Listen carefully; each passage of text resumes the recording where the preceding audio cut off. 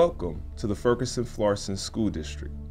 It is a pleasure to share with you highlights of the High Achievement for All students initiatives through the use of technology in our school district. You will see several snapshots of how Ferguson-Florissant School District utilizes first-class 21st century skills to integrate technology into the classroom. Some of these programs include sound enhancement devices, smart boards, iPads, computer programs for literacy and mathematics, as well as Project Lead the Way for engineering. Please feel free to visit our district at any time or visit our website at www.fergflor.org. It is also important to note that the Ferguson-Florissant School District is a leader in technology in this state. We currently service over 30 school districts' technological needs and student data management. Thank you and enjoy. Thanks, Dr. McCoy. Let's start our tour in our district's gifted education program, PROBE, and see how these young scholars are using iPads to not only learn, but to teach others.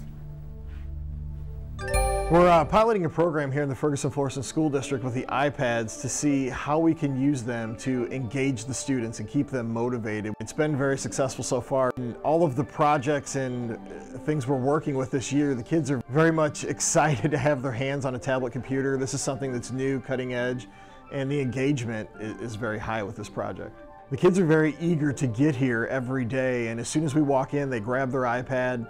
There's an assignment to get done. Today we read the USA Today, did a summary of an article, discussed how that could affect us. We did some proofreading, and today they're creating content. They're going to write a script about the Constitution, and we're going to make a movie on the iMac. So we're integrating the existing technology with our new mobile technology as well. They're exceeding the expectations that I set out because they're on task all the time, and they want to push the limits of the technology. I love having these iPads. I tell my mom about it and all my family about it, and they think it's really cool too. We're trying to expand it out, our 20 iPads that we have, even further, where we're going out to the kindergarten classes in our district, and we're having our 6th grade students read to them. And there's virtual books that are interactive the kindergartners are using. We're having them trace their letters, do some phonics awareness, sounds of letters, finding the colors and shapes. Kindergartners are doing an outstanding job. You would be surprised at 5-year-olds. They can work an iPad, and it's pretty amazing. Our next stop is Project Lead the Way. PLTW gets students on the path to engineering and technical careers, and it's offered at all 3 district high schools. Project Lead the Way is it's a national project to get students interested in engineering, and I teach the particular course of digital electronics. There's basic courses, Principles of Engineering, Introduction to Engineering Design, but there's also specific ones. There's a civil engineering and aeronautical engineering, biomedical engineering things. So there's a lot of different topics that they can use. The point is to encourage students to go into engineering. There's going to be this big need in the next couple of decades for qualified engineers who know what they're doing. They can take this, they can get a good feel for the basics of what engineers do, and then make a decision about whether they want to go into that or not. It's both bookwork and hands-on work. And we do hand calculations on how to calculate the different components and circuits and what that means, but we'll also have them wire them physically on a proto board and make the measurements with instruments, and they'll also use computer software to model it and see how those all related and they all give the same data and how it's all valid. The class was a very informative class. There was great teaching methods and information that I hadn't really known before. I would actually be a manufacturing engineer, and that actually helps me to get ready for the design process of being a manufacturing engineer. I enjoyed the 3D modeling especially. I think it's a great class. I mean, the kids really enjoy it. They look forward to coming in. They get right to work. It's really good. It was a great experience. If I could, I'd take it again. Document cameras are in use all over our district.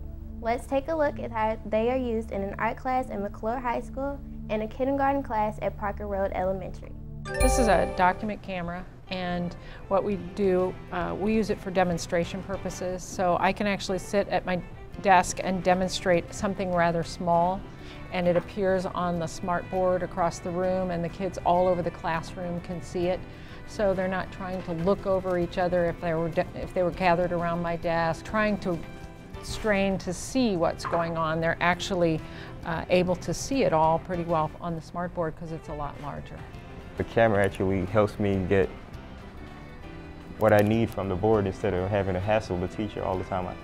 They actually follow along, and if they're not on this part of the assignment, they go ahead and work on something else, and everybody's pretty quiet because I'm talking out to the whole class while I'm doing the demonstration, and everybody hears the directions, everybody sees the demonstration. It's fabulous. It really helps a lot. What works so well with primary kids is that it makes everything accessible to everyone. When we are reading, we are able to make it big, and kids are able to really attack the print, okay, as a class. We edit together. I also use it a lot for science. I'm able to record things. I've recorded little movies of books and things, so I love it for that. They are very excited. Not only will they go up to the board and point, but they will have a turn, and they will come and they will present their work. It's very motivating for students to put their student work under this, and poof, it's large. I really enjoy having this technology in my class. You get to see things really, really big. Smart boards can be found in classes at all levels and across the curriculum areas.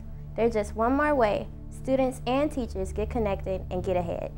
I love the smart board. It's the best way to show any technology and to show our book and to use worksheets and to have the kids interact with the computer at the same time. I can have the kids come up and demonstrate things on the computer. I can have them do book work on the smart board, and then if I go too quickly, I can press print, and I can have smart notes printed out for the whole entire day what I've done, and then I just give them a copy of that. You can get so much curriculum put into one period, and it's more efficient too. Textbooks are still great learning tools. But what do you do when textbooks hold you down?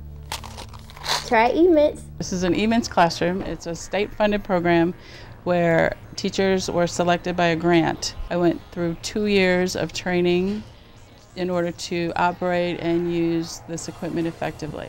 We have 13 different stations for the students at their desks. We have a smart board, we have a scanner, we have a color and a black and white printer, we have document camera, and a digital camera. They don't use textbooks as much as the other classrooms. We do a lot of our learning through the computer. Different websites. I have a bookmark site where we can go and access a lot of information. It's not like a free range search where they can just go wherever they want to go. It's all things that I have designed for them to use.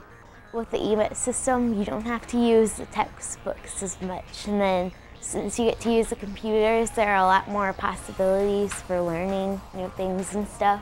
We use eMints to further embed the learning that we do, say out of textbooks or trade books and things like that. We've set up a classroom website. When we study obscure subjects that maybe the library doesn't have books on, the kids are able to go and do research that they wouldn't be able to do. We have online assessments here on our computers. It's very motivating for them. They love to get on the computer, share with each other, discuss with each other. That's a big component.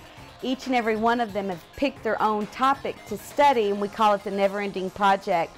And they can do comprehension activities to support their learning. For example, somebody is studying grizzly bears.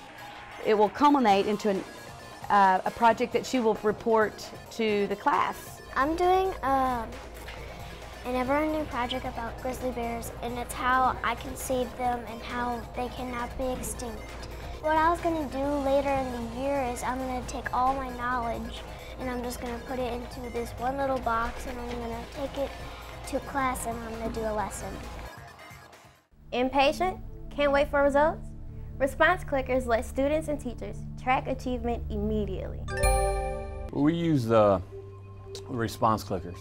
and use them with the smartboard. Students can work at their own pace, and I can go around then and more so individualize. You know, so many times in the classroom, kids don't want to raise their hand. They're afraid that they have the wrong answer and not sure what's going on. This actually gives me immediate feedback to where I can look to see if they've got the right answer. I can go around and help them individually while other students continue to work on. Or I can do it as a whole class where I put questions on a board or we answer questions out of the book. They'll all answer in on their clickers, the response clickers, and then I get that feedback right then and there, and we'll go over problems together. And the kids, they really like it because it's something a little bit different. They kind of make it a competition in a sense. They're like, oh, almost all of us got it right. They're not on the spot, so to speak. I can just kind of walk around. I have it either on with this Mobi pad that I have, or I even have it on the computer, depending on how I set it up in my classroom, what I'm gonna do for the day. It's definitely improved student achievement. I've seen it just with my students last year that I had, coming back and checking on where they scored on different tests the previous year. They really get into it and want to answer. These days, there's more to PE than just pumping iron. Hey, put me down. In physical education, we are trying to utilize heart rate monitors within every class. We only have a class set, so we'd like more. They are expensive. They're a phenomenal tool to use because they can hold the kids accountable for where they were in their zone within a class. After we get them working and they're in their target heart rate zone at the end of class, we have a PDA and we can beam them, and it can actually print out like an EKG and tell us where they were within the class heart rate wise, and the kid can actually see a reflection of how well they did in class. So it's a great tool to use. For some, it's a big eye-opener. The people that smoke, you know how high their heart rates are, and consistently, you know what they're doing to the inside of their bodies. So that's a huge reflection for them. And it really could signal parents, teachers, everybody, and catch a heart condition before it results in a way that we don't want it to go. The kids just think it's cool because they say, oh, my heart rate was, you know, stayed at this, you know, this amount for this long. It's been really good. Can you hear me now? Can you hear me now? Can you hear me now?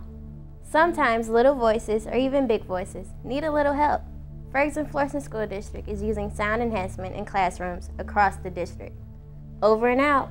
The sound enhancement system we use a lot in kindergarten, especially with reading, we'll type a word on a board and then I'll pass the microphone to the kid and they have to read it out loud and they repeat, but it really enhances my voice. F-I-V-E spells 5. Come on, stand up. This is our exercise this morning. Say F-I-V-E, F-I-V-E, F-I-V-E. I don't hear you. F-I-V-E. I use it a lot as far as getting the kids' attention. If I say class, they say yes, and they can hear me more of like an echo. And we sing and dance with it a lot. I don't have to repeat myself. They really hear me the first time because my voice carries with the microphone without having to raise your voice. It's been working very great. The kids can hear based on wherever they are sitting. I think that the technology is very good because sometimes since I'm in the corner, I can't like hear the teacher very well when she's over across the room talking to another student. But sometimes since the speaker is over there, I can hear very well and I can learn fast. The speakers are throughout the room, so anybody can hear. It actually helps a lot because I don't have to raise my voice when we're using the system. So when we're doing a round-robin reading, it's much easier for each kid to be able to be heard by the rest of the class. I think the new technology is good because I have hearing problems sometimes and it helps me. We just got it hooked up to the smart board, so now we're going to be able to hear video. I mean, when we're showing videos or when we're looking, you know, science videos, then everybody can hear. Well, we've been all over the district, but there's one more stop. And that's right here. We're in McClure North's Studio 4, home to the school district's cable program, FFTV, and McClure North Star News. Lights, camera, action. Good morning, McClure North. I'm Jasmine Banks. McClure North has had a video production program for over 20 years, and the Ferguson-Florissant School District has broadcast student productions on its cable television channel for the last 9 years. This is the control room here at Studio 4. We actually have 3 studios here where students produce programming for a live closed-circuit newscast every day. They produce a recorded production with students from our gifted elementary program every day, and our students at McClure North and throughout the district contribute to programming that is produced 16 hours a week on Charter Channel 986. We currently have studios at all 3 high schools, all 3 middle schools, and most of the elementary schools do some video production in the form of some kind of daily newscast. These programs give students the opportunity not only to learn valuable skills in communication, but it also develops their confidence and provides an opportunity to engage some students who otherwise might not stay in school.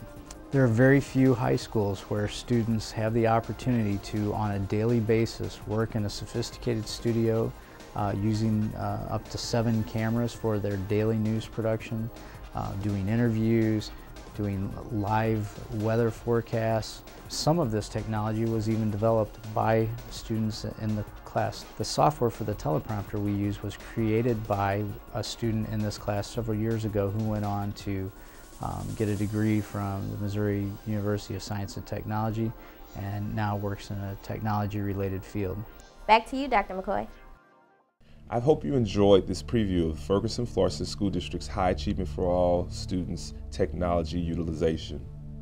If you have any questions, please do not hesitate to contact me. It is important to also remember that Ferguson-Florissant is a leader in this area and the state and beyond in the utilization of technology. Again, thank you for your time and look forward to seeing you soon.